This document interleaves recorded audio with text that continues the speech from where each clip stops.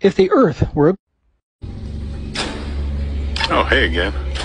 So you know when you share stuff online and then you inevitably get comments of people calling you a crazy conspiracy theorist and it's not possible that the government could do such a thing? And sometimes just in my leisure reading I like to read U.S. patents, don't you? So if you just go to the deep state machine that we call Google, just look up U.S. patent number 6470214. Oh, what do you know? Directed energy weapon, targeted individual patents from the year 2000, pulsative manipulation of central nervous system. Published in 2002, method and device for producing a desired brain state via magnetic waves. And this fun one from 2013 has 4 different assignees, controls brain state by placing engineered EMF patterns into the AC wiring of a building.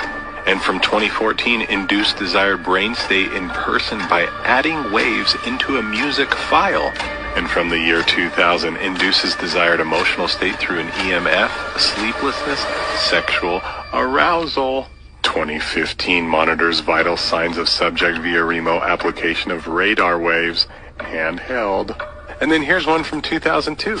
Remotely transmit intelligible subjective sound into targeted consciousness. Voice to skull. Oh, and who's the original assignee? The United States Air Force. And so, would the U.S. deep state government use such patents?